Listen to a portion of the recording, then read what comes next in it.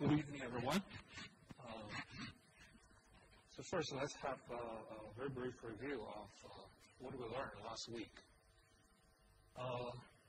Last week, we started to study random variables. So first, let's recall what is a random variable. A random variable is just a function that assigns a real number to each outcome in a sample space. Right? So when we talk about a random variable, you need to first think of a random experiment. And this, so then when you do this experiment, then give me a second.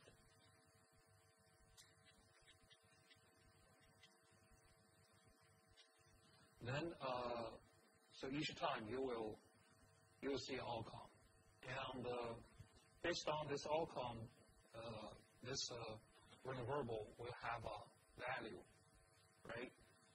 And why we are so interested in random variables? Because a lot of times, what we are really interested in would be some numerical aspects of outcomes. So, for example, if we think of the Tom and Jerry gambling example we discussed last week, actually, Tom would just be interested in whether he will win or lose, right? So whether the gain would be $1 or minus $1. So because of this, it is necessary to introduce the notion of random variables.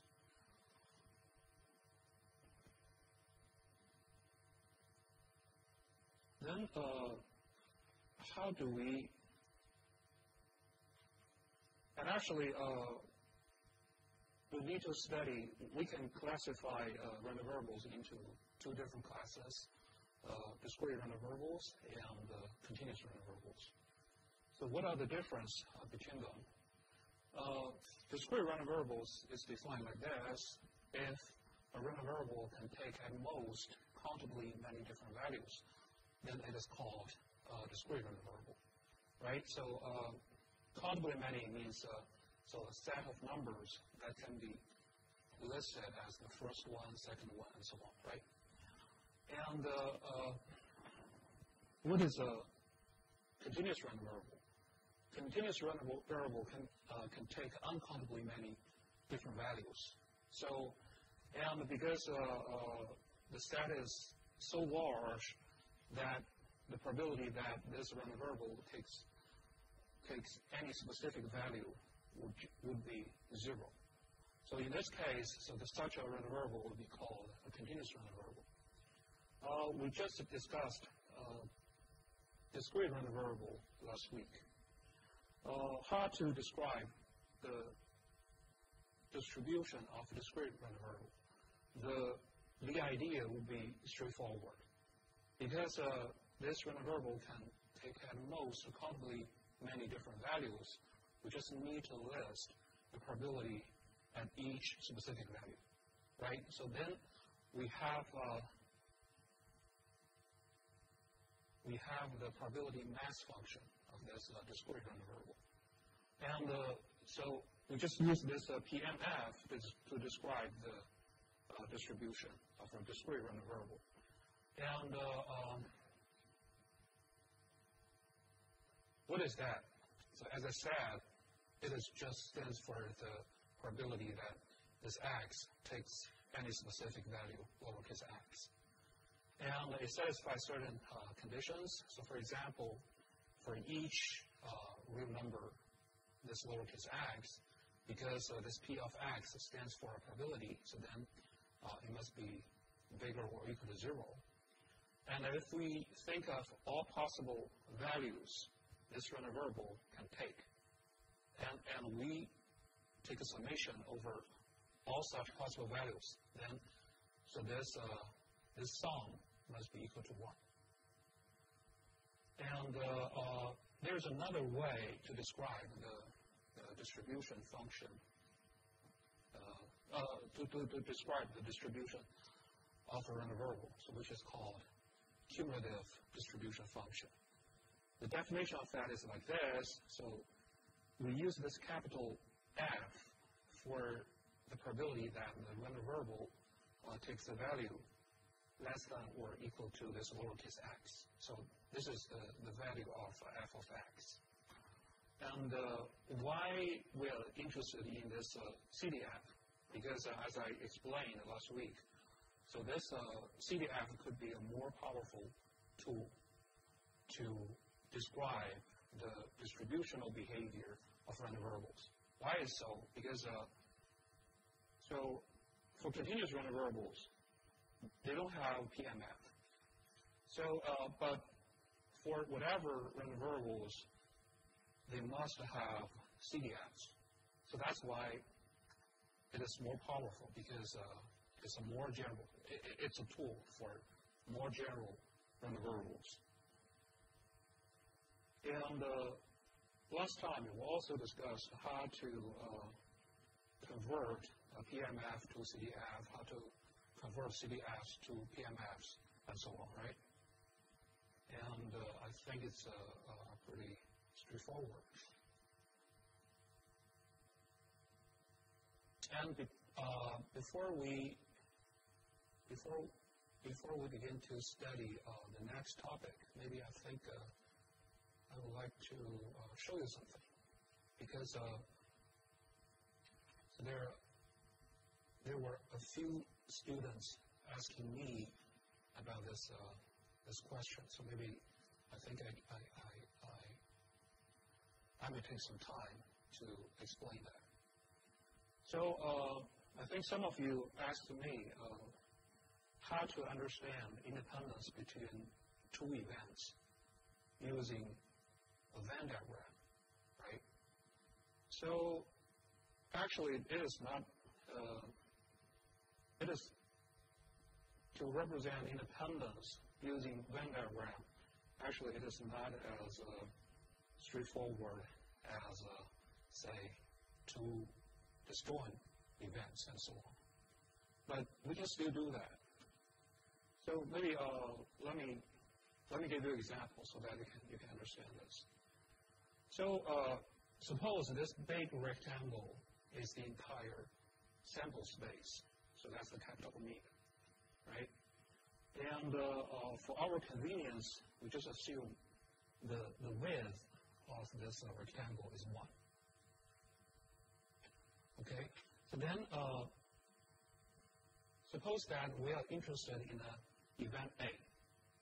And also, we organize the outcomes within the sample space so that when we draw the event A, so this A is just this blue rectangle. It is also a rectangle, right? So this, but this rectangle has a width A. So here we use the area to represent the probability. So because the width of the big rectangle is 1, and the width of event A is this lowercase a. So you can see that the unconditional probability of event A would be equal to this lowercase a, right? Because as I said, so this is just the proportion of capital A's area over the total area of the big rectangle. So it is equal to this A. So actually, so that's in this case, maybe you can consider another event B. This B is this green rectangle. So this green rectangle, you see, this it looks like that. And if we consider the conditional probability of A given B, because B is like this, right? So this conditional probability would just be the proportion of A intersected B. So which is so this small rectangle, which is both blue and green, right? over the area of the green rectangle. So because this B is also a rectangle, so you see that this fraction is still A. So in this case, you see it's a conditional probability is equal to the unconditional probability, right? So this is an example of two independent events in Venn diagram. So, and through this example, you can also see that if this time we don't know B occurs, but instead we know that B does not occur, or B complement occurs, right? And because if B is a rectangle, so this B complement would also be a rectangle like this, right? So in this case, you can see that. So if the probability of A and the probability of A given B complement should also be equal, right? As we proved last week, so which means that B complement and A will also be independent, right? And also, from this picture, you can tell that, so A complement and B will be independent. A complement and B complement will be independent too, right? So I think this is such an example.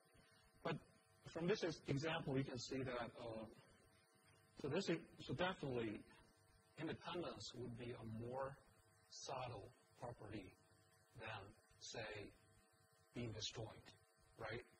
Because for A and B to be independent, and actually you see that here we need to study their geometric properties, right? Not just if they're joined or not. They're totally different. So I think that's why typically we will not use Venn diagram to explain independence, because it could be subtle.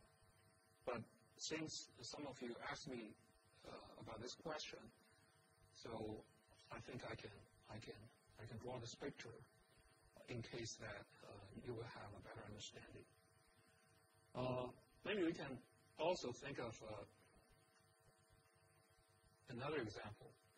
So in this example, so B is no longer a rectangle, but B looks like that.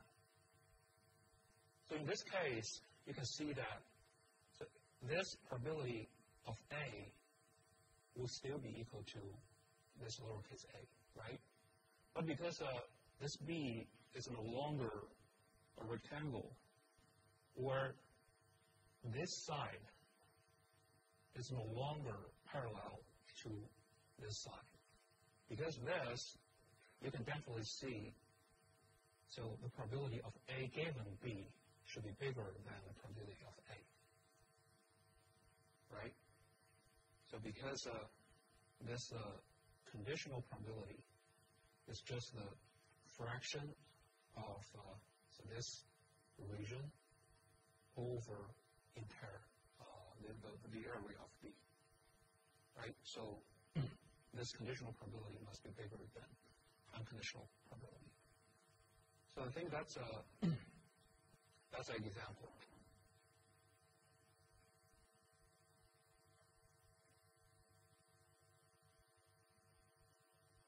So now let's come back to our lecture. So this time I would like to discuss expected value with you. So what is expected value? So first, let's think of discrete random variable. We call it x. And this x may take values within a set D. Of course, this D should be a countable set. The expected value of x is defined like this. So what is that? It is just a weighted sum. So we take summation over all possible values. So this random variable may take. So the summation is over the set D, capital D, right? And for each possible value, lowercase x, we put a weight there. The weight is just the probability that the random variable takes lowercase x. So this weighted sum is called the expected value of x. So this is a definition. But the question is how to understand this, why we need to introduce this, right?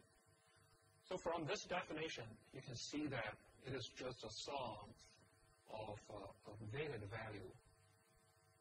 value of all possible values this random variable may take, right? And the weight is just a probability. And because of this weighted value and the probability will sum up to 1, so in some sense, so you can think this is actually an average value. But taking average in what sense? So that's another question, right? So to explain this, maybe let's consider another example so that you may have a better understanding of this expected value. So let's consider something like this. So we perform a random experiment repeatedly, right? And associated with this random experiment, there is a random variable x, discrete random variable x, capital X. So here, suppose that we perform this experiment n times, and this n is a large number. So here, over those n experiments, so this random variable takes n values. So we use this x1, x2, up to xn for those values. So x1 is the value this random variable takes in the first experiment. x2 is that in the second experiment, and so on, right? And then with those n values, so we can think of the sample mean of them. What is the sample mean? Because we perform the experiment n times, and we can take the arithmetic mean. It's just x1 plus x2 up to xn divided by n, right? So we use this x bar for this sample mean. So let's think of this sample mean. So actually, this sample mean can be calculated in another way. So to introduce that way, so maybe let's first think of the set D. What is D? This capital D is the set of all possible values that the random variable can take, right? So then we know that because this x is a discrete random variable, it can have a PMF. We just use this lowercase p of x for its PMF. So it's defined for every number in the set capital D, right? And for each lowercase x, so we use this m of x for the number of experiments that this random variable takes value x. So recall that we do this experiment n times. Each time it takes a value, right? And this value must be in the set D. Then over the n experiments, let's just count how many times it takes each specific value in D, right? So then we have m of x. This m of x is just the number of times, so we take x. The random variable takes value x. So with these guys, let's think of the sample mean again. So we know that actually the sample mean is just the average value of those n numbers, x1 up to xn, right? So it can also be calculated So in this way. So this time, in the numerator, we don't just count x1, x2, and so on. We count different values. So we count different values in the set D, right? Because, so for each lowercase x, so we have m of x times the random variable takes that value. So then we sum up these guys together. We still have the total sum, right? So that's the way. And the denominator, just the same. So this guy is equal to this guy. And for this sample mean, once we have this expression, actually, it can be written in this way. We just taken this summation out. Then we do the division. So we do the summation after each division. So this one can be written into this way. So the summation, still summation for all possible values, but each time, so this x times m of x over n, right? So just algebra, maybe algebra, right, from year to year. But the question is, why bother to write in this way? Because in this way, so you will see this simple mean now has another interpretation. So here we can see this m of x over n. What is that?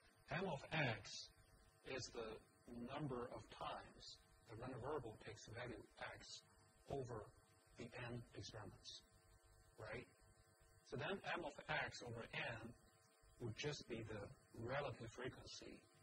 So this random variable takes value x, right? So this guy is relative frequency. So recall that we assume this n is a large number, right? If we perform the random experiments many, many times, then relative frequency should converge to probability, right? So that's the interpretation of probability. So we introduced that from the very, very beginning. So because this, actually, so this relative frequency should be close to p of x, so which is the probability mass function. So here, you see we have this expression. But of course, this is just approximately equal. It's not strictly equal. So then, you see, based on this expression, what is that? This is just the expected value. So now you see, so what is the expected value? So what is that? It means that if you perform the experiments many, many times, then the sample mean should converge to something, should converge to a deterministic number. So that number is expected value, right? So we know that sample mean, of course, it is an average value. So this is expected value can be understood as the long-run sample mean. So that's the interpretation.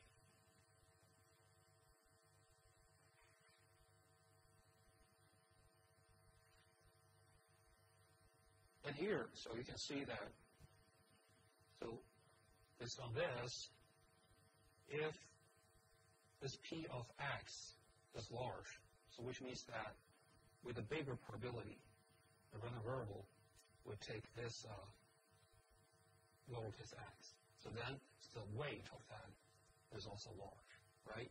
So then you see for this expected value, so we put a larger weight for the value that, so for the value that the random variable would take that with a bigger probability. And so this is the interpretation of expected value. It is just the long-run average sample mean. So I would emphasize that if you check textbooks, so sometimes expected value is also called expectation or simply mean or the first moment. And so So these are just the same thing. So the definition would just be like that for discrete universal. And also, maybe let's recall the gambling example, Tom and Jerry example. So we know that with probability 1/2,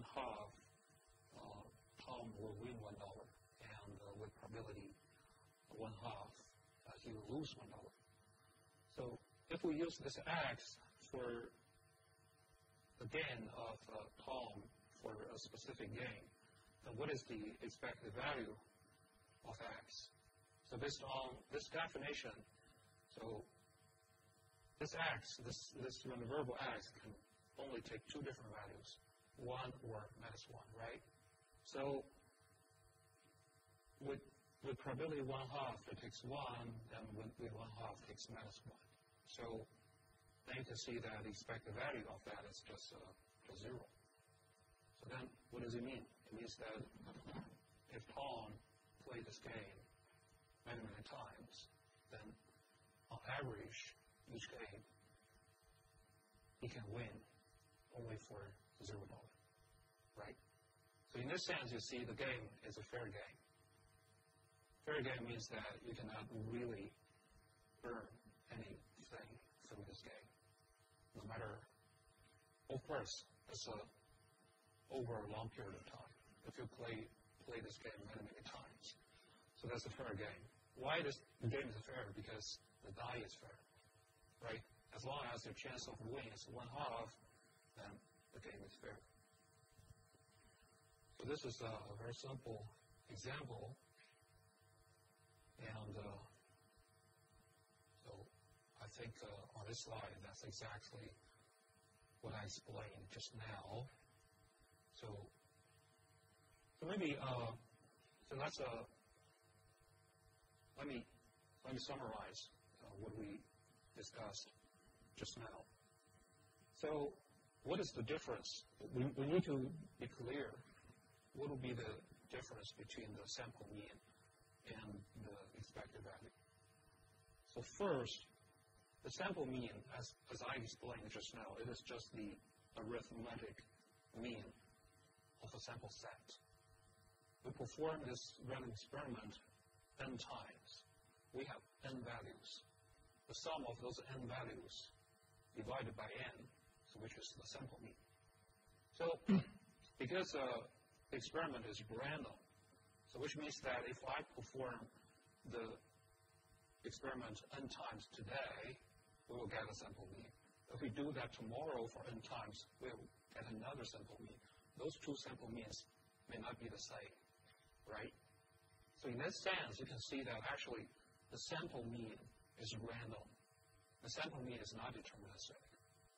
However, the expected value is deterministic because as long as you know the distribution of a random variable, so this P of X is fixed.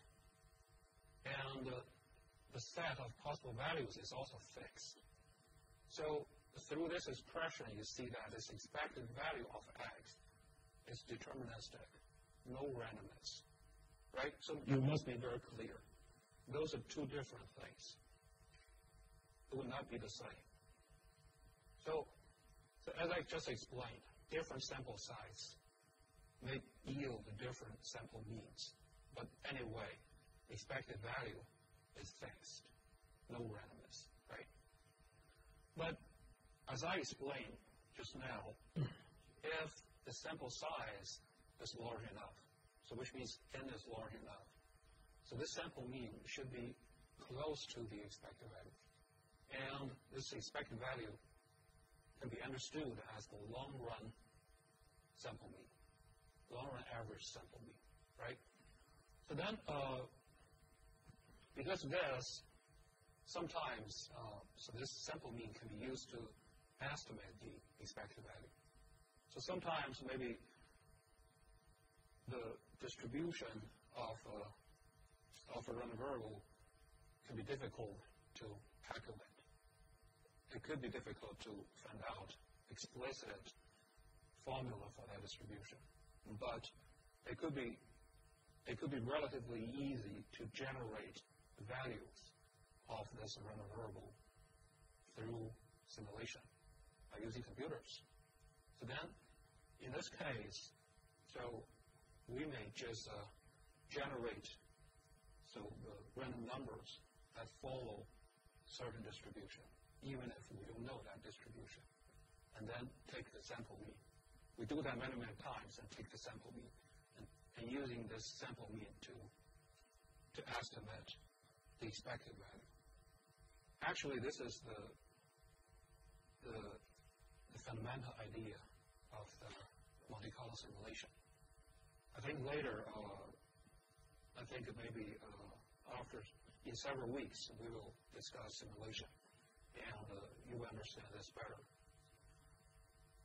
So this is the difference between the sample mean and the expected value. And so maybe let me discuss several properties of expected values. So before I introduce those properties, I think I would emphasize that so these properties apply to all random variables. So far, we only introduced the definition of expected value of discrete random variable. But these properties are applicable to all random variables, not just the discrete ones. So here, let's consider two random variables, capital X and capital Y. And we use this A and B for two real numbers. So we call that capital letters for random variables and lowercase letters for constants or deterministic numbers, right? So first property is a trivial one.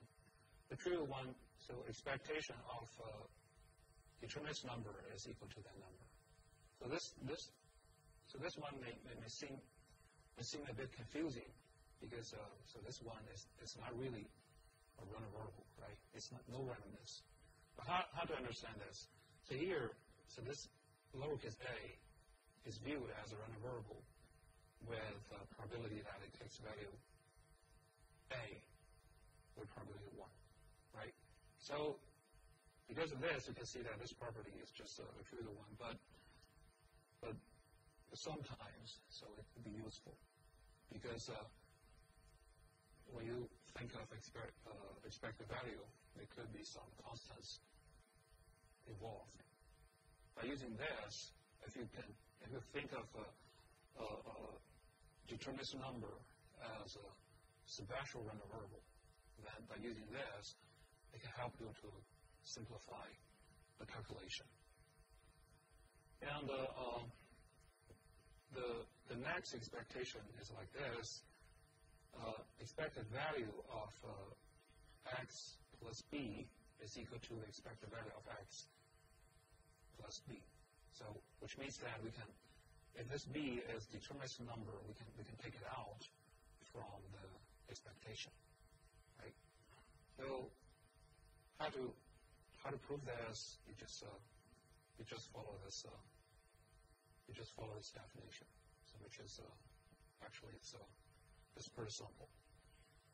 And the third property is the so-called linearity, so which says that if we consider the expectation or expected value of the sum of two random variables, then it should be equal to the sum of their respective expected values. So this is the third property. I think I don't bother to prove this. If you are interested, you can check the textbook. But the thing is, the proof may not be required in this course, but you need to know these properties. And the fourth property is also part of the linearity property. It says that expectation of a times x is equal to a times the expected value. So which means that if you have a coefficient, then it can be taken out. So then, how to understand this? So first, because x is a random variable, then so this a times x is also a random variable, right? What is a random variable? A random variable is just a function of outcomes So the input is an outcome, the output is a real number, right? So in this sense, so this A times X is also a random variable, right?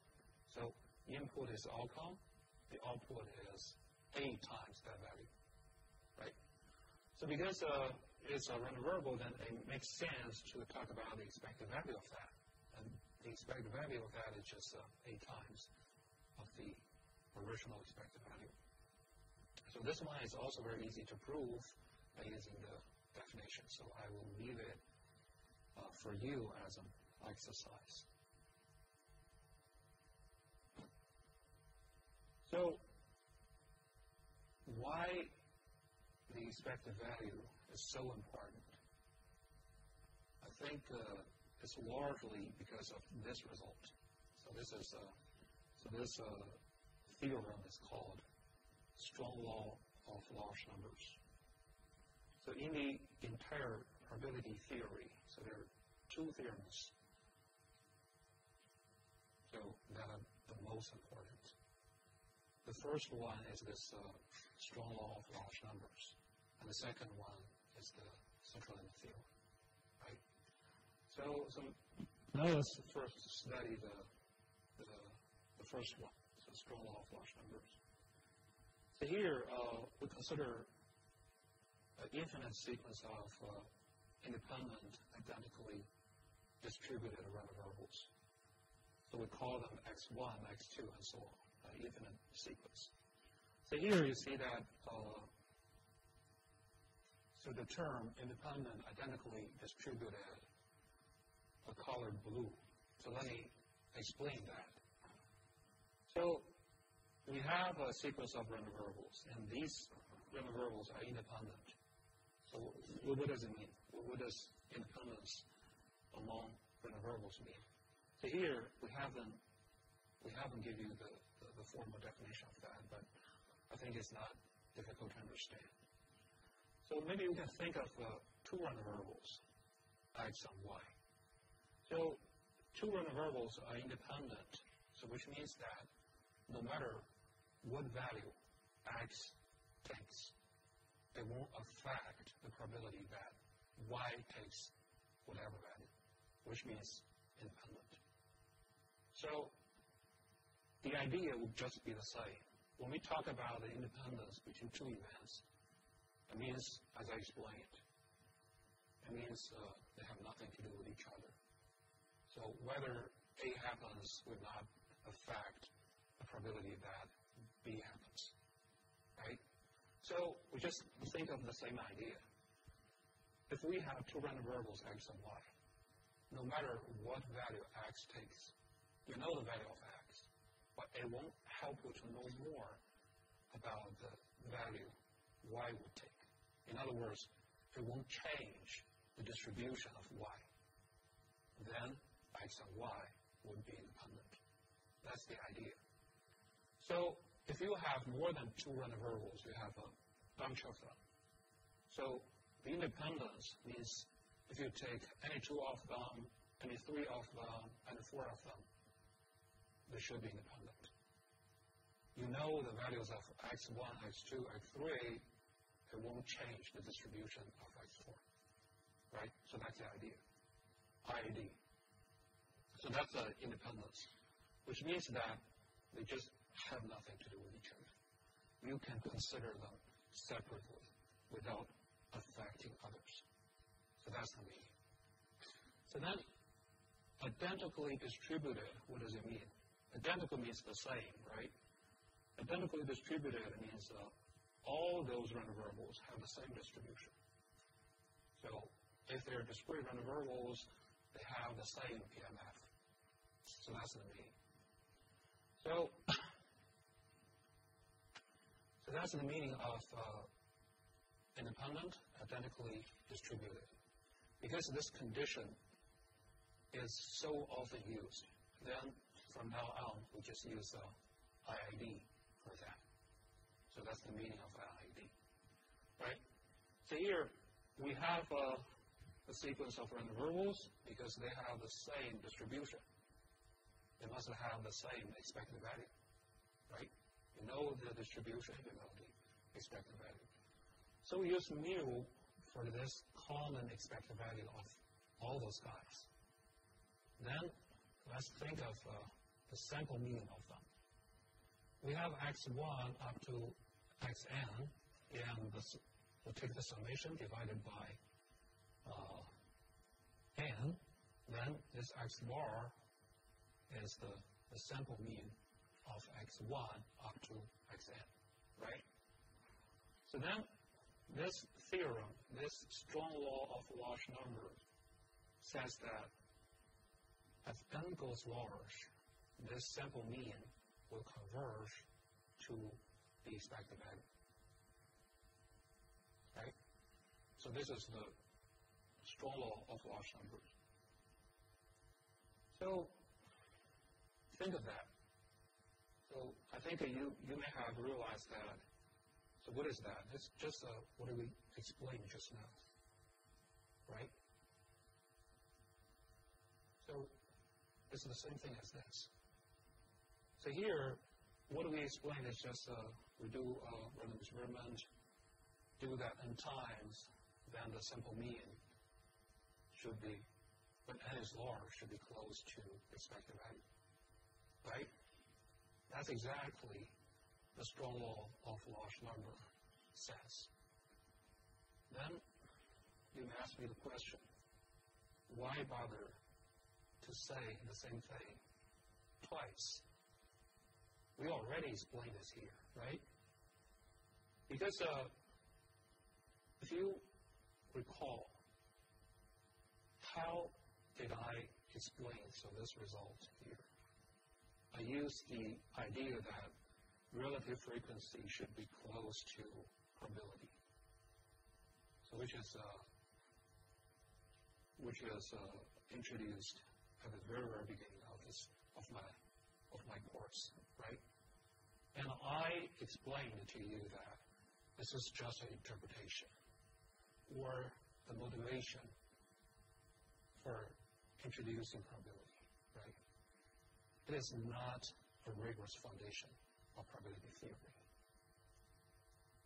So what is the foundation of probability theory? Which is the definition of probability space. So for this theorem, because it is a theorem, actually it is a rigorous result derived from the very beginning. The very beginning is the probability space, the mathematical foundation. So from that definition of probability, then with those conditions, we can finally prove this. But here, what I explained just now, it is just an intuitive explanation. It is not rigorous, right? So then you must be very clear. So this thing is just interpretation or explanation. And if we put everything in a rigorous way, then we should have this theorem called strong law of large numbers. So that's why I need to explain that here. And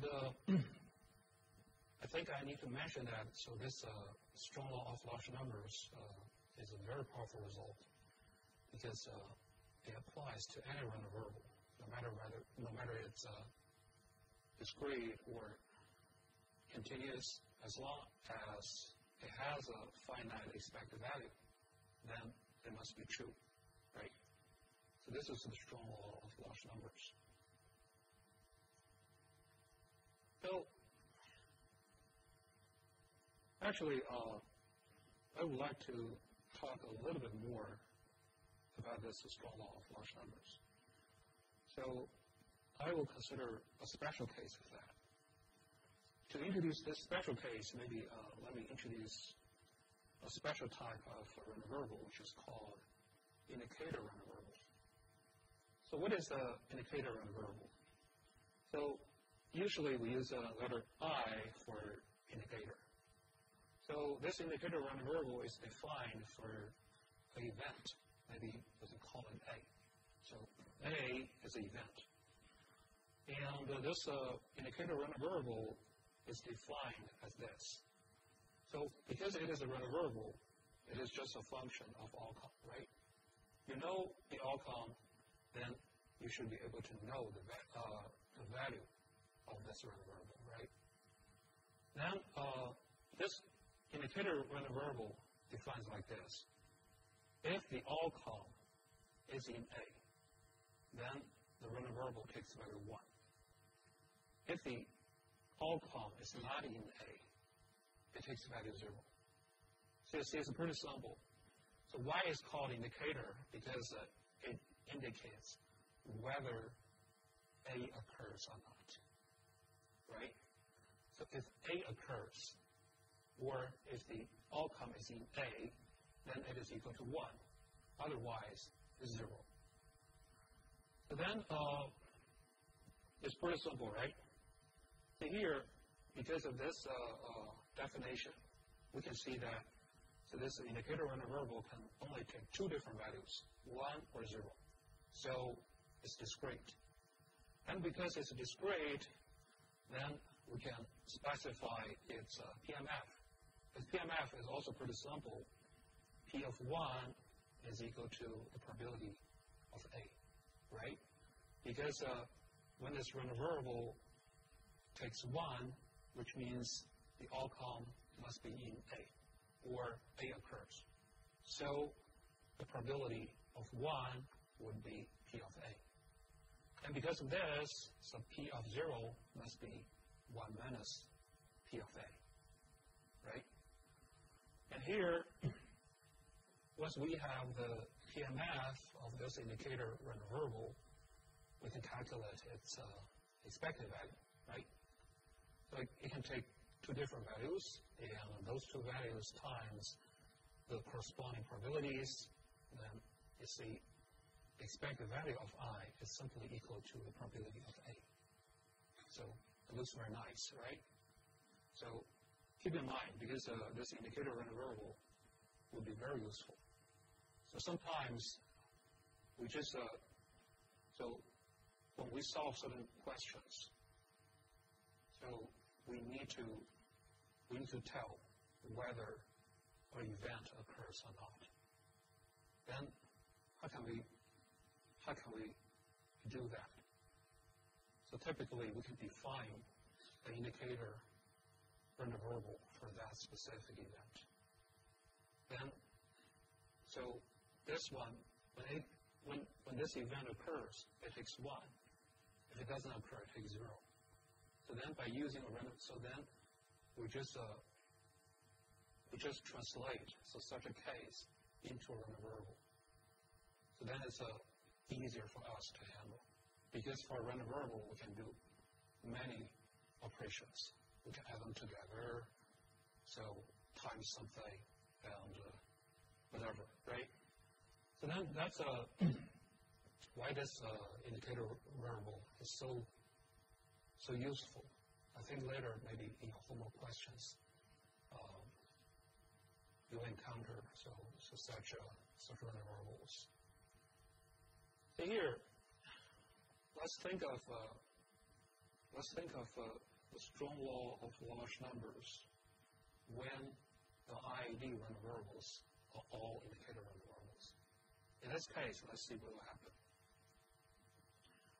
So suppose we have a sequence of IID indicator random variables. We call them I1, I2, and so on. They are defined for the same event, A. But we assume they're independent, right? So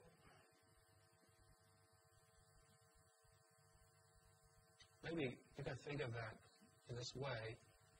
So you perform the random experiment. For the first time, if A occurs, this I1 will take 1. Otherwise, it will take 0, right? Then you know the value of I1. And you do this random experiment again. For the second time, if A occurs, I2 is equal to 1. Otherwise, it's 0, and so on, right? So then you have a bunch of random variables, I1, I2, and so on. And by the discussion just now, we know that the expected value of each of them should be equal to the probability of A, right? And let's think of the sample average of I1 up to In. So, of course, it should be defined like that, right?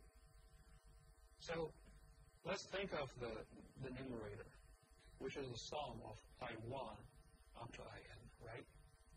So, recall that each I is just an indicator. If A occurs, it's 1. Otherwise, it's 0. So, we perform the random experiments n times, right? So, each time, if A occurs, so the indicator is 1. So, if we sum them up together, so each I is either 1 or 0. So, you can see that, so I1 plus I2 up to In would be just the number of times A occurs, right? So the numerator is just the number of times A occurs among the N experiments. If this guy divided by N, what is that? It's the relative frequency that A occurs among the N experiments, right? So this I bar N is the sample mean.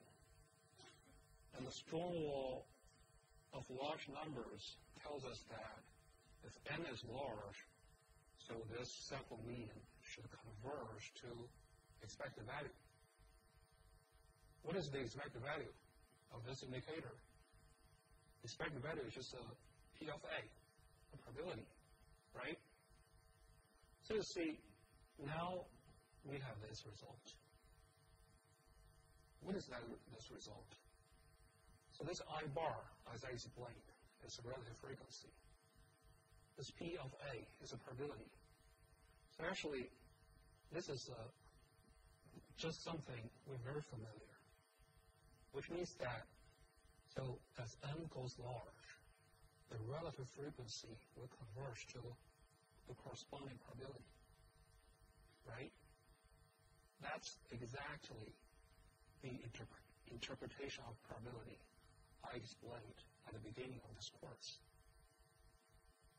right? So now maybe let me help you to organize all those things. So first, at the beginning of this course, I gave you an explanation of probability. I interpreted it as a longer relative frequency, right? But later, I said it's just an interpretation. It's not a rigorous foundation.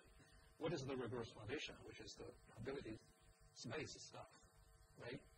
Then I explained to you that if probability can be interpreted as a relative frequency, then it should satisfy, so first condition, second condition, third condition, right? So then, which are the three conditions in the definition of a probability space, right? So then I said, so from now on, everything should be derived in a rigorous way from probability space. But actually, so there's still a missing link or a gap. So I motivate probability by using relative frequency. And then using this idea to introduce probability space, especially those three conditions. But the question is, can we come back to verify the relative frequency interpretation of probability, right? So from this part, I motivate that part. But, so it seems that, so the condition in probability space would just be necessary conditions. Can we go back to verify our initial interpretation? So you see, so this part, so this special case of strong law of large numbers can help us to fill in that gap. So then with this link, the entire idea would be closed, right? So that's why I think it's important. So from this, we can see we can safely take this probability as our relative frequency, and without any issue, right? So this is why this strong law of large numbers is so important, because it also shows that if we begin with the probability space, then we can verify all of our intuitive explanations of probability, right?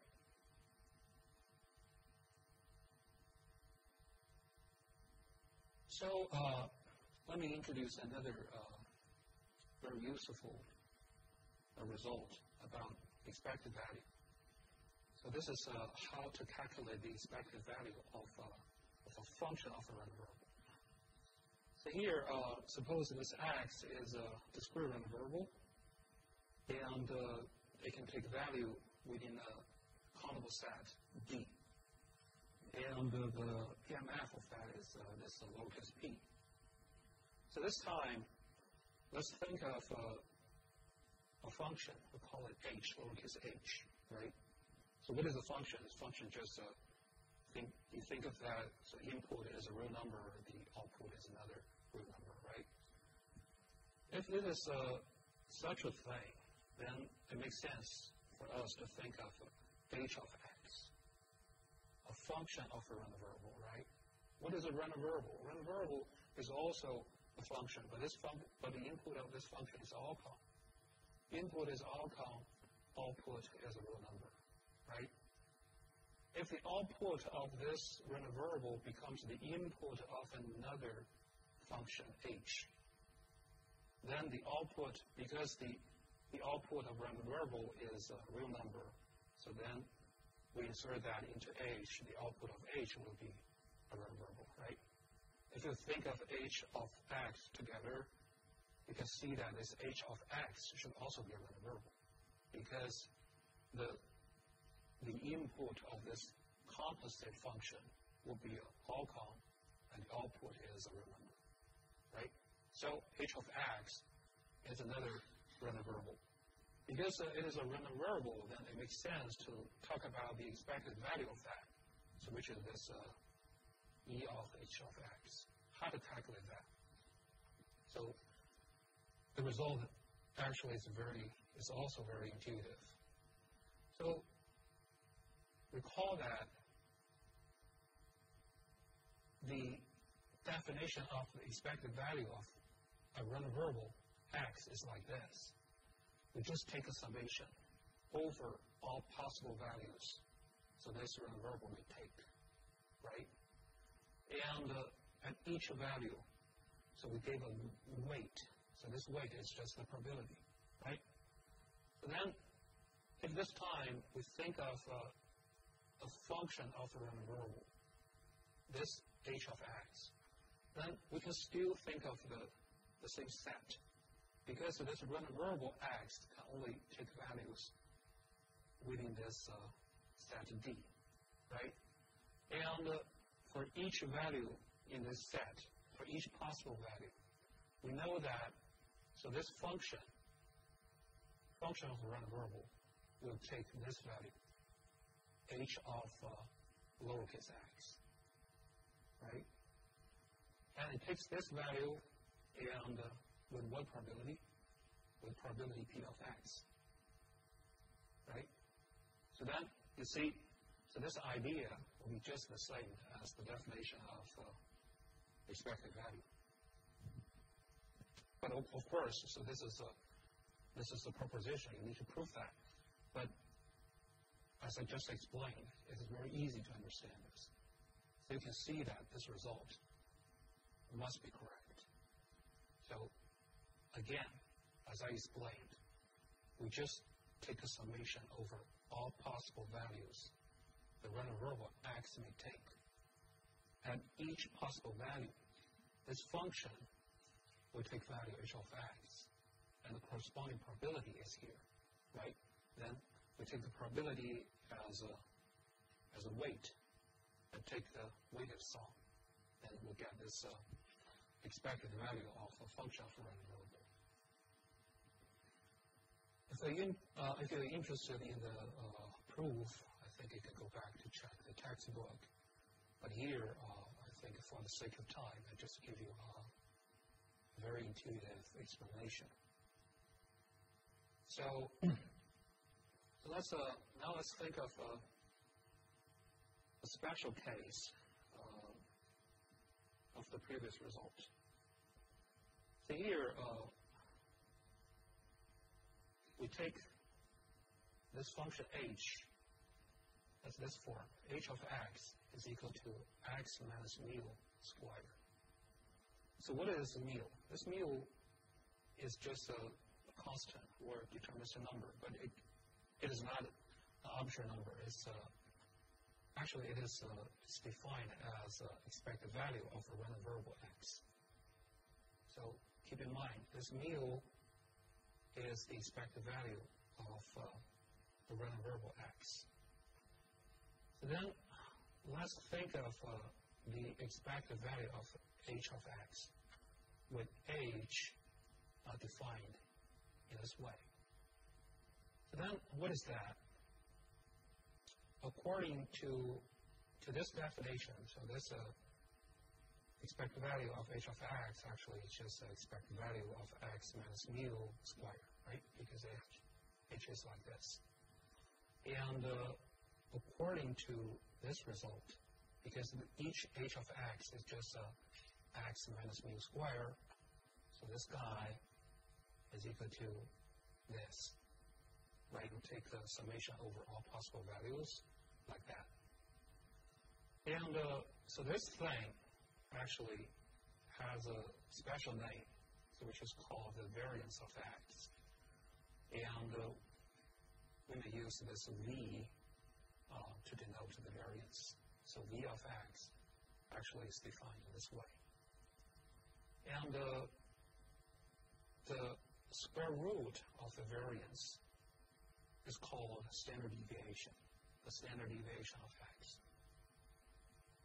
So then you ask me the question, why bother to consider this special h of x, expected value of h of x? Because so we usually use this variance to describe or to quantify the variability of a random variable.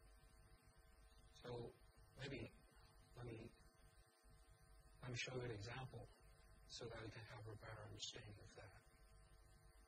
So suppose here we have two random variables. So the first random variable has a distribution like this.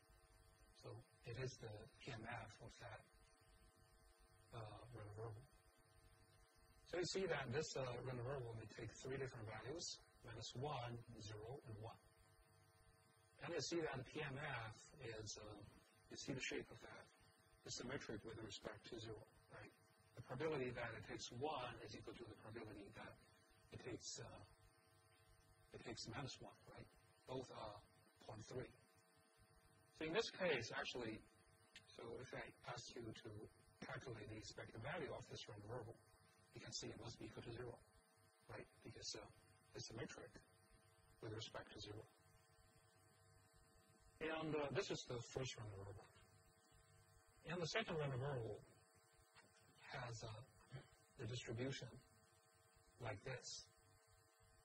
So it may take 9 different values, -4 up to 4, right? And you can see that, so the PMF is also symmetric with respect to 0, right? So which means that the probability that it takes 1 is equal to the probability it takes -1, takes 2 equals to -2, or whatever, right? Because of this, the expected value of the second random variable is also equal to 0, which is the same as the first one, right? So the first one and the second one have the same expected value. Of course, so you see their distributions will be very different. So even if they have the same expected value. Why they're so different? Because for the first guy, you can see it can only take 3 different values. And those values are pretty close to each other, right? So in other words, it has less variability. So variable means easy to change, right? So it can only take -1, 0, 1. So it's the value of that or the behavior of that is pretty invariant. But for the second guy, it could be different. With a pretty big probability, it can take a value away from the center, right? So in other words, it's more variable, has more variability, right? So you can see that even if they have the same expected value, the behavior will be very different. Then the question is how to quantify the difference of their behavior, how to quantify the variability. So the easiest way is to use this the variance, right? So you see, what is the definition of the variance? Again, so it's like this. The variance is a summation of all possible values. This variable we take. And for each value, we need to evaluate the distance between that value and between this value from the expected value and take square times the probability, right? So you can see that based on this definition, if with a bigger probability, so this random variable may take a value far away from the expected value, then this variance will tend to be bigger, right? Again, so just like here, if a random variable tend to take a value away from the expected value with a bigger probability, then this sum tends to be bigger, right? So just think of those two guys. So of course, based on this definition, because for the second distribution with a very big probability, it can take 4 or -4. If it takes 4 or -4, so this one could be 16, right? Then it will be much, much bigger than just this distribution, because this distribution can only take at most -1 and 1, right? In this case, x minus mu squared is just 1, right? So actually, for those two random variables, the variance of the first one is just 0.6, and the second one is almost half, right? So this, the second one actually is much bigger. So here you see this is why we need variance, because we use it to quantify the variability of the distribution.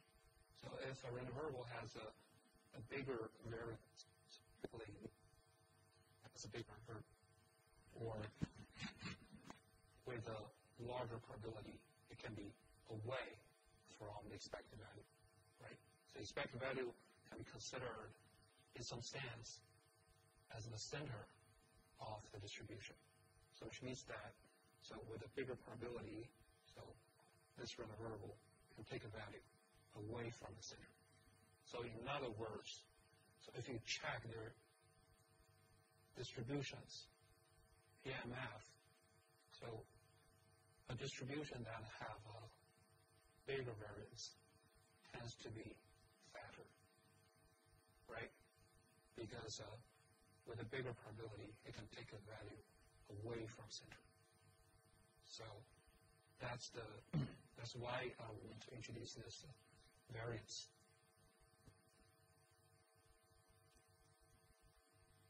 So for variance, of course, there are certain properties. So for example, the variance of x plus determinist number will be the same as the variance of x. And also, so we have a bunch of properties, and those properties apply to any random variables, not just for discrete random variables. So why we must have this? We must have this property, the first property. Actually, it's not difficult to understand. So we know that x is a random variable, right? So then x plus b as a determinist number, is also a random variable, right? If we know the distribution of x, say x that just looks like that, then let's think of what would be the distribution of x plus b. Actually, you can easily see that the distribution of x plus b, at least the shape of that will be exactly the same. We just need to shift the center to the left by distance b, right? So because of the distribution has the same shape, in other words, the variability will not change, right? The mean will change because the center will be changed, but the shape will be the same. The variability will not change, right? So at least intuitively, we must have this result because the variance is used to quantify variability. Of course, this is just an explanation. If you're interested in the proof, I think you just follow the definition, and it's very easy to see. So the second property, the variance of a times x. So here a is determinist number, is equal to a square times the variance. So how to prove that? Again, follow the definition, right? You see that if mu is the expected value of x, then the expected value of a times x must be equal to a mu, right? So we explain here. Because then if we replace x with a times x, so in this formula, we also need to replace mu with a mu, right? So which is the variance of ax. Then because of this square term, so this the common constant a can be taken out. But if we take it out, it becomes a square, right? So that's the idea. I think again I leave it to you. And so there's a shortcut formula for the variance. The variance can also be calculated in this way. We know that the definition is expected value of x minus mu squared, but it is also equal to the expected value of x squared minus mu squared. So again, this is just the basic algebra. You just if you wish to verify that, you do that. And there's another very important result, which is like that. If we have two independent random variables, x and y, so the variance of the sum is equal to the sum of the variance. So this is a very important result. So this is true. This is true if they're independent. If they're not independent, generally, it is not true.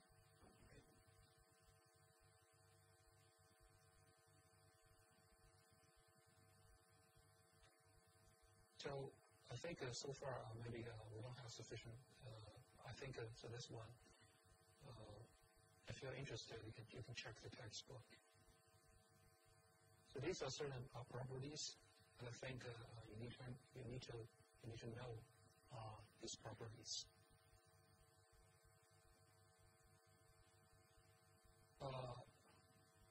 Any questions before I move on?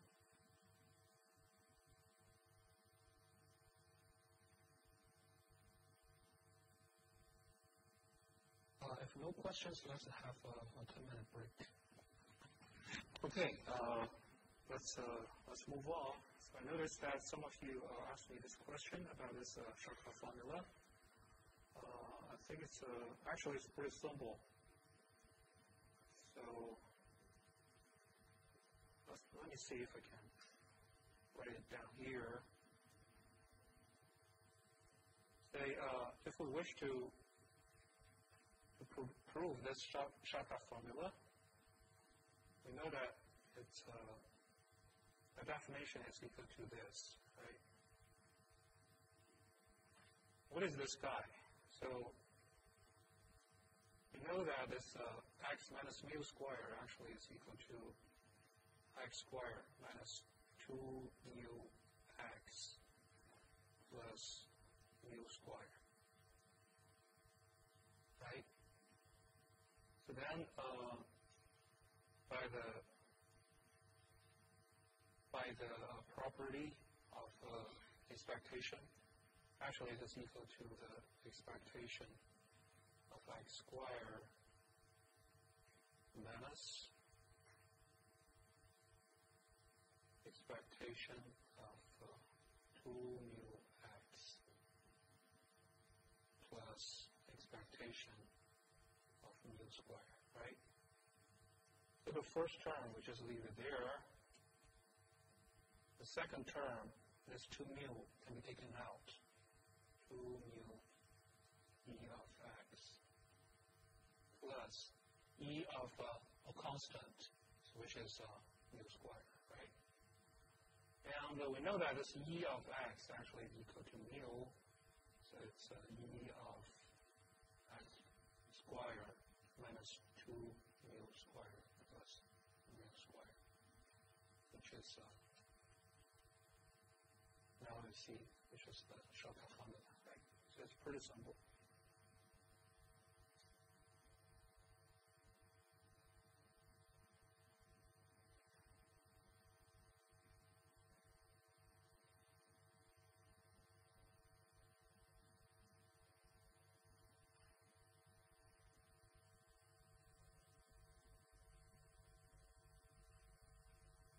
So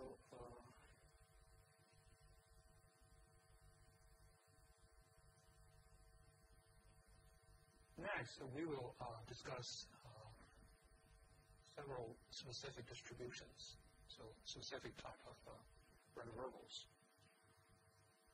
The first distribution is so-called Bernoulli distribution, so which is I think maybe the simplest one.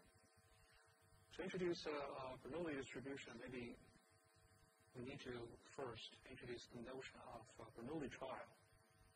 So what is a Bernoulli trial? Actually, it's pretty simple. A Bernoulli trial is just an experiment whose outcome is random or binary. So which means that you perform this experiment, there's only two outcomes. So we call them success or failure. But actually, this is just a flipping a coin. So you can call it success or failure or heads or tails. So maybe I will call them so heads and tails more often. But here it's a bit different from flipping a coin because so this coin may not be a fire coin.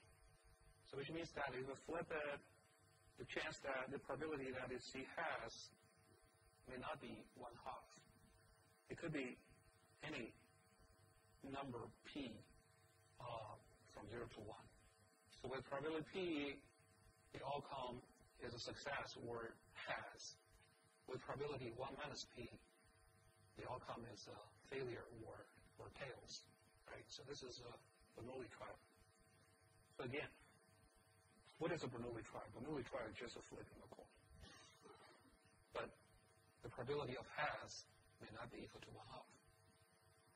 So then, so with this Bernoulli trial, we can define a random variable, x. So if the outcome is the success or has this random variable takes 1, or tails, it takes 0. So then, such a guy is called a Bernoulli random variable. So you see, Bernoulli random variable can only take 2 different values, either 1 or 0. With probability p, it is equal to 1. With probability p, it is equal to 0.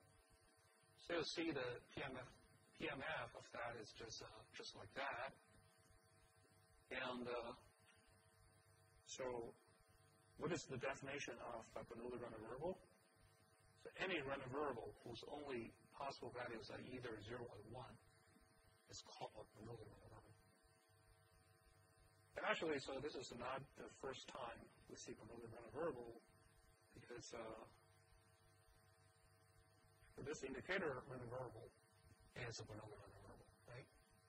So, however, this indicator random variable is just a special case of Bernoulli random variable because it's associated with an event, right? So only if we have an event, then it makes sense to define indicator random variable of that. But based on the definition of Bernoulli random variable, because the indicator can only take either 1 or 0, so definitely it is a Bernoulli random variable. So Bernoulli random variable actually it's the simplest guy, so with some randomness. What is the expected value of that? So you just follow the formula. With probability p is 1, and otherwise 0. So the expected value of that is just equal to p. And what is the variance of that? The variance of that is just, we just follow the definition. The variance is the expected value of x minus expected value squared, right? We know that the expected value of Bernoulli is p, so just follow this. And because with probability p, x takes 1, with probability 1 minus p, it takes 0. So it is just given by, so this expression. If we simplify that, it's equal to p times 1 minus p. Right? So very simple, but keep in mind, because it is so simple, so I think you need to memorize that. So expected value of that is just equal to p. The variance is just p times 1 minus p, which is Bernoulli. So Bernoulli is very simple. So then let's think of another distribution, which is called the geometric distribution. What is the geometric distribution? We still think of Bernoulli trials, where we still flip a coin, right? Again, this with probability p, so the coin will show has. With probability 1 minus p will show tails. So then we flip this coin, and then we flip it until I see the first has. I stop. Again, I flip this coin until I see first has. I stop. It is possible that I flip it and I flip it for the first time, I see has, and I stop, right? It is also possible that the first flip is tails, and the second one is has, then I stop. So in this way, you can see that the number of times until, the number of flips until I see first the has could be 1, 2, 3, 4, all positive integers, right? So then the number of flips until I see the first the has is random, which is called a geometric random variable with parameter p.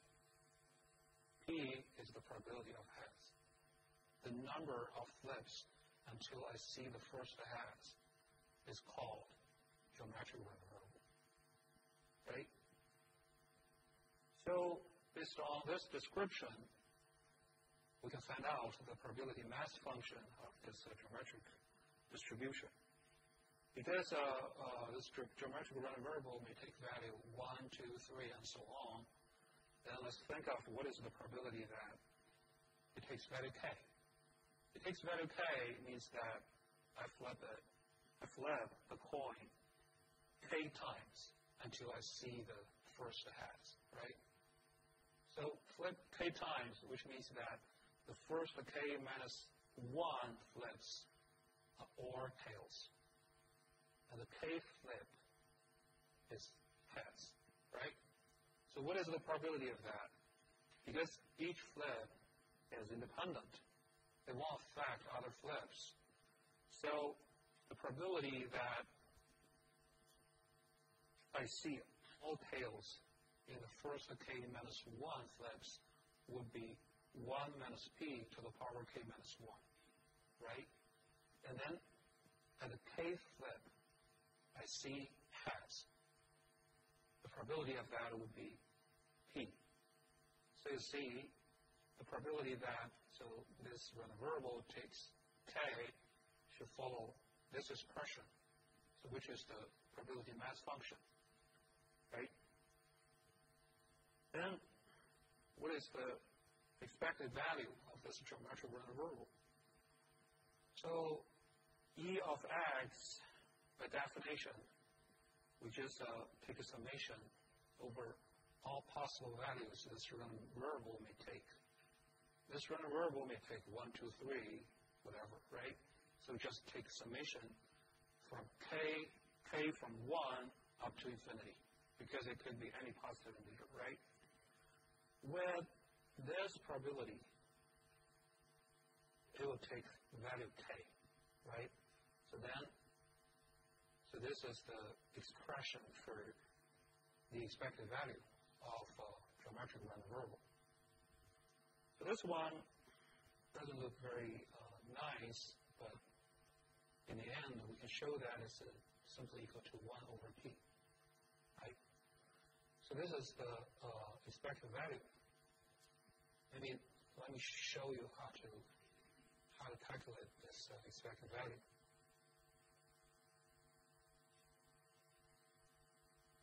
Here, so what we wish to do is like this. So this x is a geometric random variable, right? So with, again, it's a number of flips until I see the first has. And we just explained that the expected value should follow this formula, right? So then how to calculate that? Actually, we need to use geometric series to calculate this. So maybe let's recall what is the geometric series. Geometric series actually just a summation. It's just a sum. So here, let's think of a real number, a, and another number, q, which is between -1 and 1. So geometric series is just this sum, a plus a times q plus a q squared plus a q cubed and so on. So until q to the power all positive integers. And I suppose you know the result. I think it's covered in high school algebra. It's simply equal to a over 1 minus q. Right? So in case that you cannot remember that, maybe let me show you a derivation of that. It's pretty simple. So for example, if we use this b to denote this sum, this geometric series, which is equal to this, and then let's think of what is b times q. The b times q, so essentially it's just each term on the right-hand side should time Q, right? If the first term is A times Q becomes AQ. AQ times Q becomes A times QQ, and so on, right? So you see that B times Q should be equal to this, like this. And if we compare, so the right-hand side of the first one and the right-hand side of the second one, you see there are a lot of common terms, right? If we use so the first one minus the second one, the left-hand side will become B minus BQ. And the right-hand side, all of those common terms will be canceled out, right? Only, so the first term A will be here, will be left. And then as a result, we have B minus BQ is equal to A, or B is equal to A minus, B is equal to A over 1 minus Q, right? So that's why, so this geometric series is simply equal to this. So again, so let's go back to calculate this expected value right here. So this expected value is written in this way, right? So you see that it looks pretty similar to geometric series. However, if we don't have this K, here, it's just a geometric series, and we just follow this formula can calculate that. But this K is a bit annoying, right? With this K, it doesn't seem the same as this one.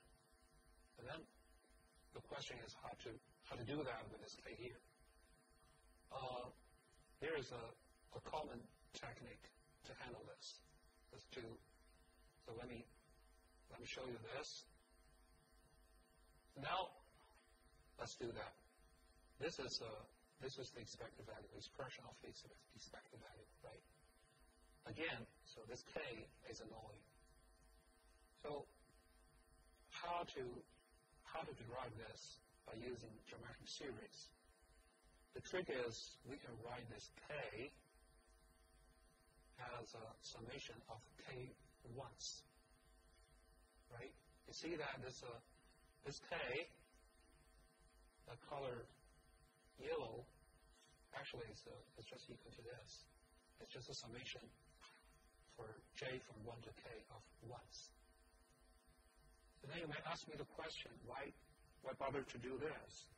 It seems that you just make a complicated thing even more complicated, right? Because if the coefficient is 1 times this, it will look pretty similar to geometric series, right?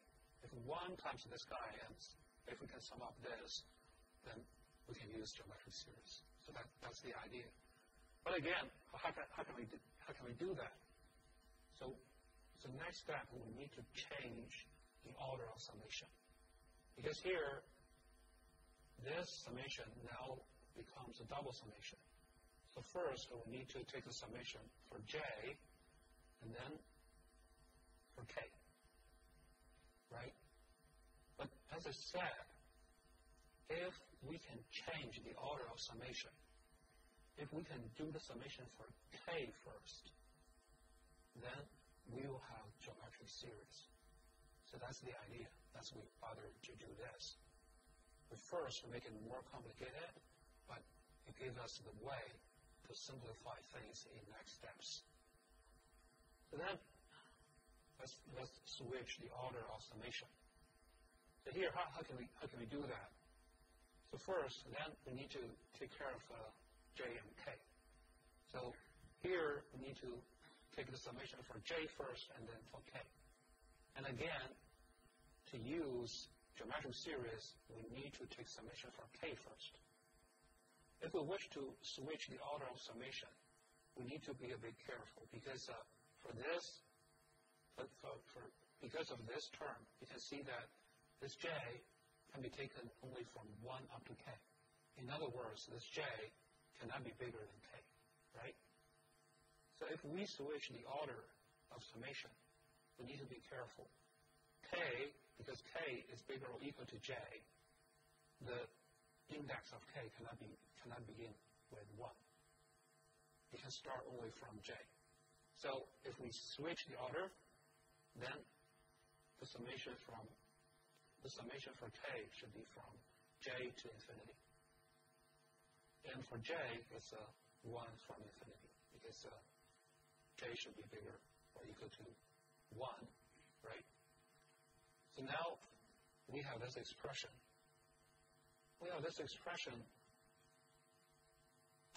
So, which is great, because if you check this part, so the first summation, you see that's a geometric series. What is the geometric series? Geometric series is just the first term over 1 minus the common coefficient, the common factor, right? The first term divided by 1 minus the factor, then you have the value of the geometric series. Because K is from J, the first term, we just plug in this J into this expression to get the first term. So the first term is here. 1 minus P to the power J minus 1 times P, right? And for this geometric series, you can see that the common factor is 1 minus P, right? So if we plug in here, so the denominator, 1 minus Q, will look like this. So you see, the denominator is 1 minus Q, 1 minus P, so which is equal to P, right? So this P will be canceled out with the P in the numerator. So now, next, we have this one left. You see, we have another geometric series. So this geometric series actually, the common factor is also 1 minus P. How to calculate that? We just do the same thing. The first term of that is simply for J is equal to 1. For J is equal to 1, 1 minus P to the power 0, which is equal to 1, right? That's the first term of the geometric series. And then over 1 minus the common factor, then the denominator is P. So now we have this 1 over P. So this is how we calculate the expected value of this geometric random variable.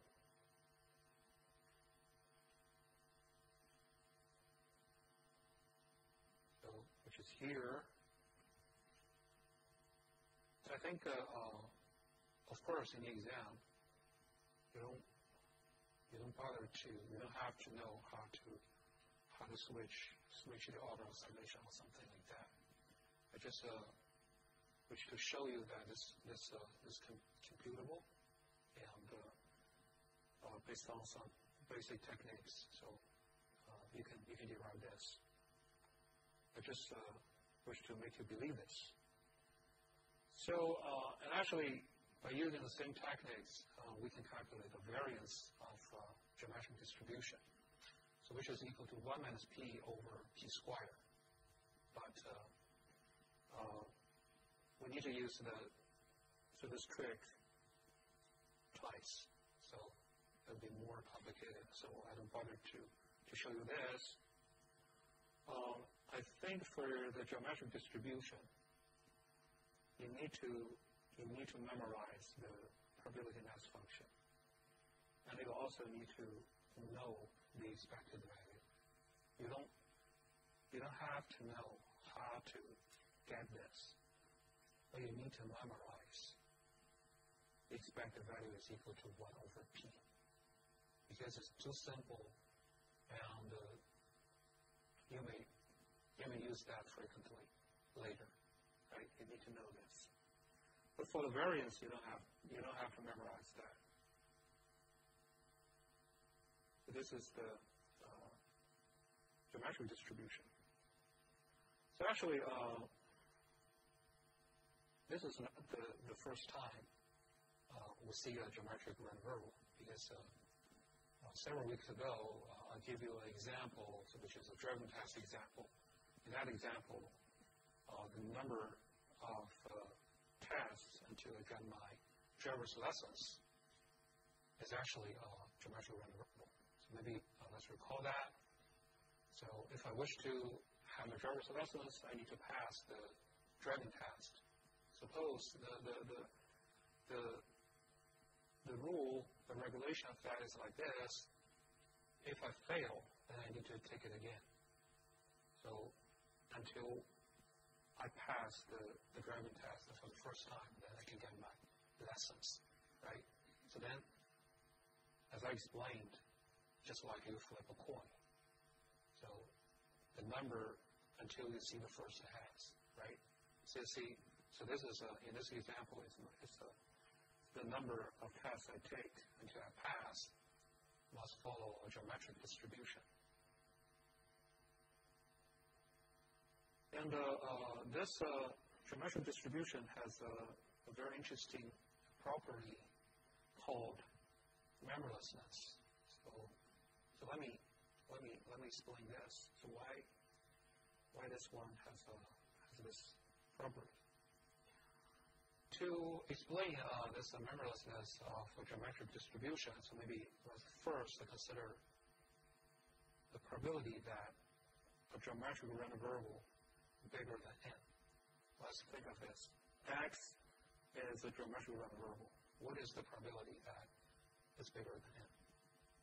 Of course, we can just calculate that by using the PMF of geometric distribution, right? The PMF will look like that, so which is the probability this random variable takes value k. Because x is bigger than n, so this k should be from n plus 1 up to infinity. So what is this? It is just a geometric series. Geometric series, the first term is for k is equal to n plus 1. We plug in this guy into here. We have this numerator, right? Denominator should be 1 minus the common coefficient. Then we have this guy. So this is the probability that x bigger than n.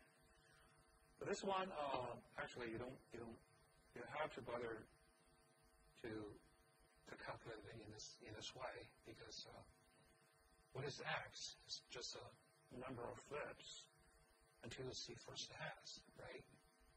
If x is bigger than n, it means that for the first n flips, you see all tails, right? So what is the probability that you see n tails? 1 minus p to the power n. That's it. So this one is very easy to understand, right? You just flip it, tails for n times. That's it. So now, please keep this result in mind. The number of flips, so you see first has bigger than n is equal to that. Now let's think of the next question. Suppose you flip this coin m times, all tails. Then you ask to calculate the probability. So the probability is that, what is the probability you need more than n additional flips before getting the first heads? So you already flip m times, all tails. You wish to know what is the probability that you need more than n extra flips until you see the first heads. Right? So what is this probability? So you see, it's you're asked to calculate the conditional probability. Right?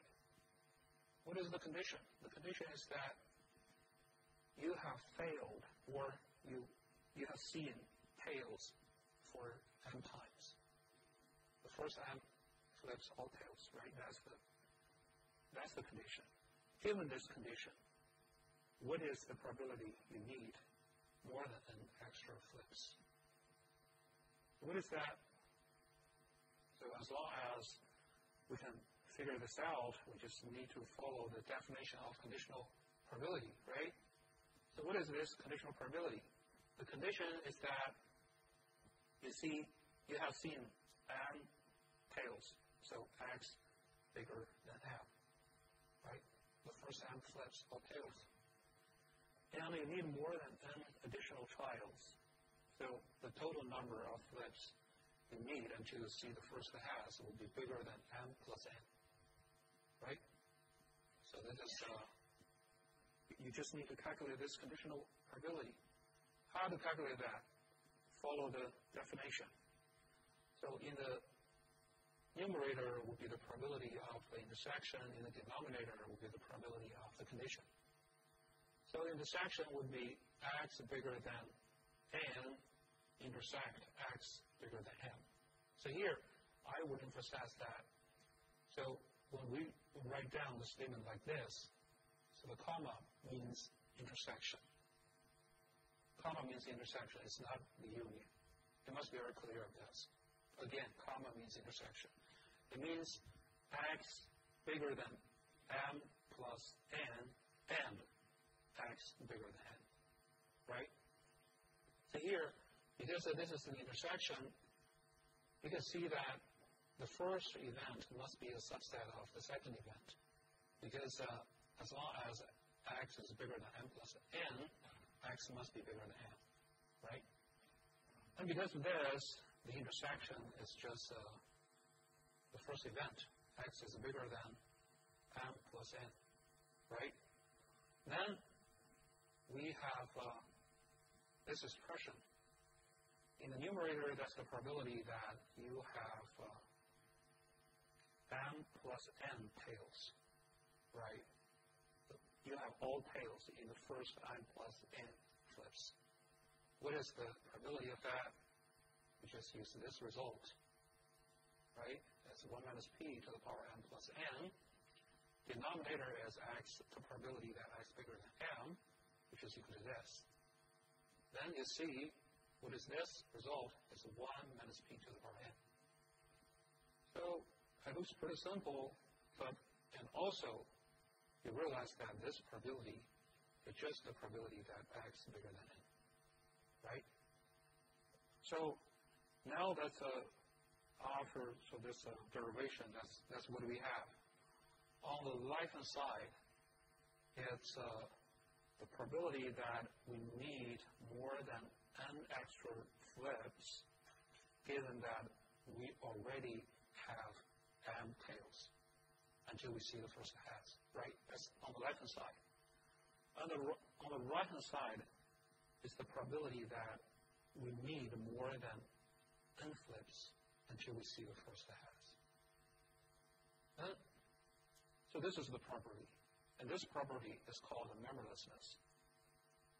Then you ask me the question, so why such a property is called memberlessness? What does it mean, right? Actually, so if we think of the right-hand side, the meaning of that is like this. So this is a conditional probability, right? The conditional probability that you need an extra flips. And on the right-hand side, it is an unconditional probability. It seems that it's just from the very beginning, what is the probability that you need more than n flips until you see the first has, right? The left-hand side means that you already have m tails, but the probability that you need n additional flips will be the same as the very beginning. You need more than n flips until you see first has. Why is it called memberlessness? It means that you have no memory of the history, right? You already flipped n times. But this will not teach you to know more about what will happen in the future. So each time you see tails, you just start new. You just start like you just start from the very beginning, right? So that's that's why it's called memberlessness. And actually, this makes sense, because each time you just flip the same coin. And what happened in the past, it will not affect what will happen in the future. The coin is the same, and you cannot control, and you cannot learn from the past result. So then it must make sense, right? Because that's the nature of this game. And actually, so that's why it is called memberlessness. It means that what happened in the past will not help you to know more. So about the future. So this is the nature of this experiment. And actually, if you think of this, if we go back to check this old example, so you may realize that actually this example may not be very realistic, because this example is modeled as a geometric distribution. So each time when I take this driving test, the probability that I pass that test will be the same. It's just like each time I just flip a coin, right? So if I have failed a lot of times, it seems that I haven't learned anything from my experience. So it seems that I'm just a dumb guy, right? So that's why I said that this example may be not too realistic. So, and actually, so we can prove that among all discrete distributions, geometric distribution is the only distribution that has this memberlessness property.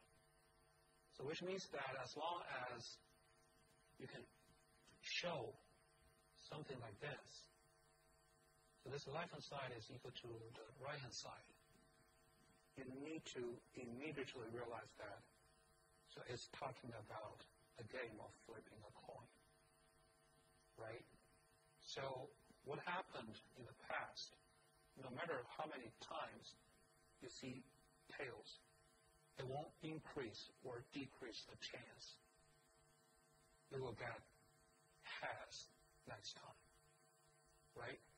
So then, if it has such a property, then so this random experiment must have the same nature as flipping a coin. So this is why this memberlessness is so important, because it's simple, and the geometric distribution is the only discrete distribution that has this property. And later, so when we introduce a continuous distribution, there's also a continuous distribution that has this property, so which is called exponential distribution. And this is the only continuous distribution that has this property. We will explain that later. So this is the geometric distribution. And next, let's introduce the binomial distribution. So what is a binomial distribution? So here we have n IID Bernoulli random variables. We call them x1, x2 up to xn. So what is IID? So recall that IID means independent, identically distributed, right? Independent means so all those n random variables have nothing to do with each other. So no matter what value x1 takes, whether it's 1 or 0, it won't affect the value other guys would take, right? So, and then we just sum all those guys up together. x1 plus x2 up to xn, so the sum is called y. And this y, the sum of n Bernoulli random variables, is called a binomial random variable. So how to understand this?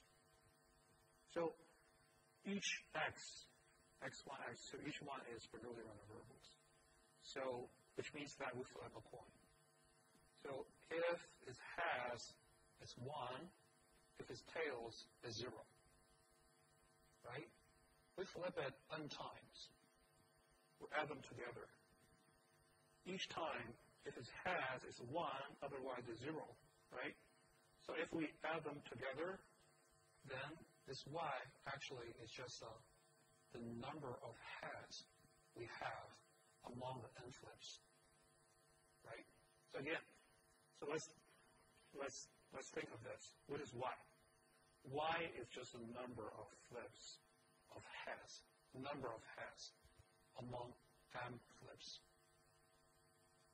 right? It is called a binomial random variable. So what is the probability mass function of a binomial random variable? So here you can see that because it's a number of has, and we flip it totally n times. So the number of has could be 0, could be 1, up to n. So it could take n plus 1 different values. The probability that the number of has is equal to k is just like this. We have n flips. K of them are has. So we have n choose k choices, right? And for each choice, so because we have k has, the probability would be p to the power k. And the other n minus k flips are all tails.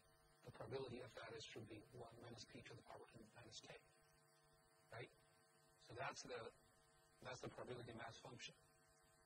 And actually, so this is we explained this example in the past too, right? So that's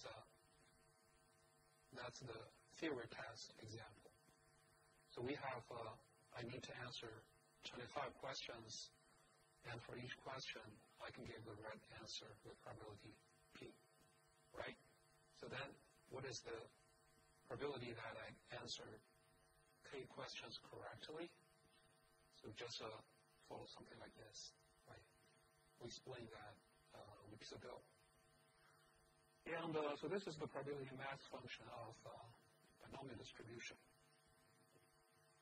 And so let's see, what is the expected value of a binomial random variable? So of course we can follow the definition. We can follow the definition of expected value to calculate that using the probability mass function, but it doesn't seem to be easy, right? And actually, so because a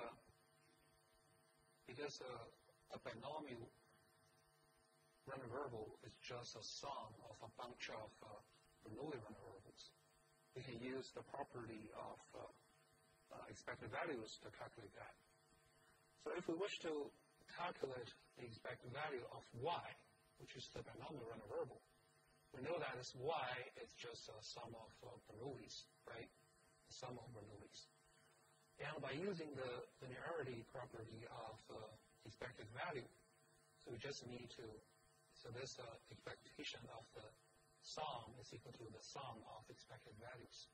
So we just need to calculate each individual random variable and sum them up together. For each one is just a Bernoulli. What is the expected value of a Bernoulli, which is equal to p, right? So you see that the expected value of this binomial random variable must be equal to n times p. So this is pretty simple. And also, what is the variance? The variance of y, because y is equal to the sum, the variance of the sum. And because all those Bernoullis are independent, we know the property of variance. The variance of independent random variables is equal to the sum of their respective variances, right? So then, the variance of the sum is equal to the sum of their variances. For each one, because it is just a Bernoulli random variable, the variance of that is just a p times 1 minus p. So the variance of the binomial is equal to NP times 1 minus P, right? So which is, so this is, I think, pretty simple. Maybe let's see an example of this binomial distribution, like this. So in this exercise example, so we consider the color of one's eyes. So we know that the color of a person's eyes is determined by a single pair of genes. So with the gene for brown eyes being dominant over the one for blue eyes, right? So the gene could be brown gene or blue gene. If you have two brown genes, then the color of your eyes will be brown. If you have two blue genes, the color will be blue. If you have one blue, one brown, because brown is dominant, then the color of your eyes will be brown, right? That's biology. So then, so we know that, so each of us have a pair of genes, one from mom, one from dad, right? My mom could have a brown or a blue, my dad could have a brown or blue. So that's the mechanism. So now let's consider a couple. So this couple, both of them have brown eyes. And the eldest child of this couple has blue eyes. So then, what does it mean? So suppose that this child is not adopted. It's not adopted if he has blue eyes, which means that he must have two blue genes, right? But one gene from mom, one gene from dad. So mom must have at least one blue gene. Dad must have one blue gene, right? But both mom and dad have brown eyes. Means they have one brown and one blue, right? Both of them should be like this. So in this case, you can see that the probability of a child of this couple having blue eyes would be 1/2 times 1/2, which is 1/4. So with 1/4, a child should have blue eyes. And with probability 3/4, the child should have brown eyes, right? So then the question is, what is the probability that exactly 2 of the 4 other children have blue eyes? They have totally 5. The first one have blue eyes. What is the probability that 2 of the other 4 have blue eyes, right? So we have analyzed this problem. Actually, the rest of the thing is just to plug in the PMF of binomial distribution, right? So here, as I explained just now, so because the eldest child has blue eyes, both parents must have one blue and one brown genes, right? And then in this case, the probability that an offspring has brown eyes will be 1/4. And because for the other 4 children, so the probability that each of them have blue eyes should be 1/4. Then the probability that exactly 2 out of 4 have blue eyes will be 4 choose 2.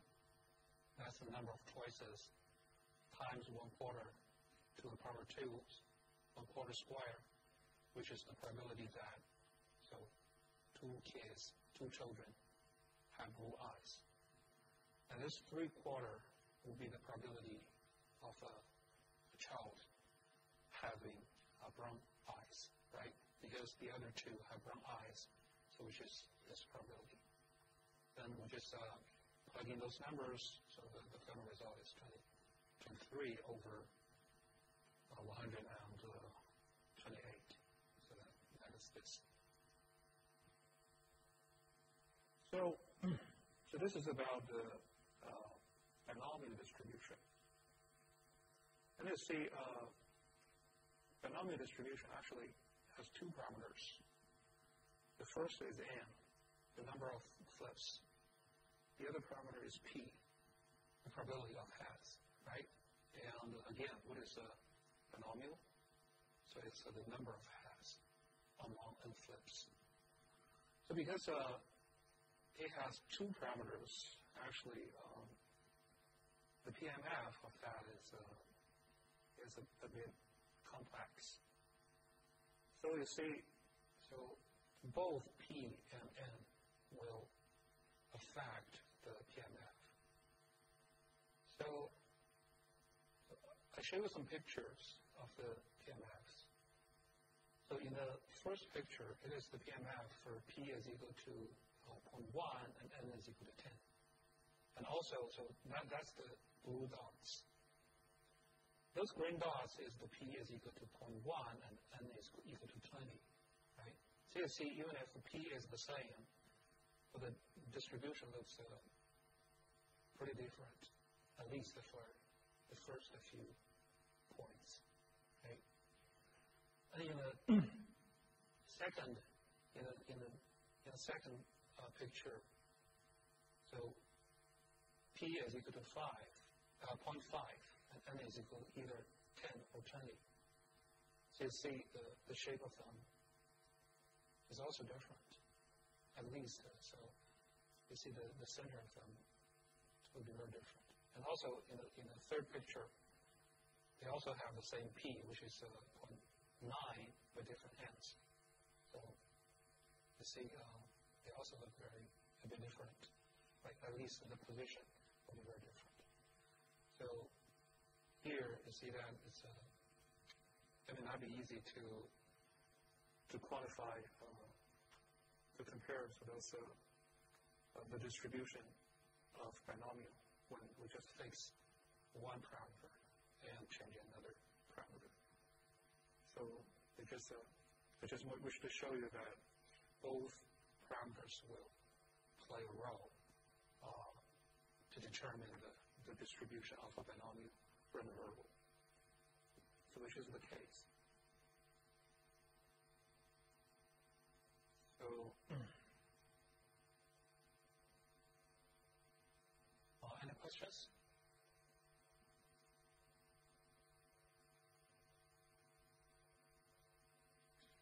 So if no questions, I think that's it for today's lecture. And see you next week.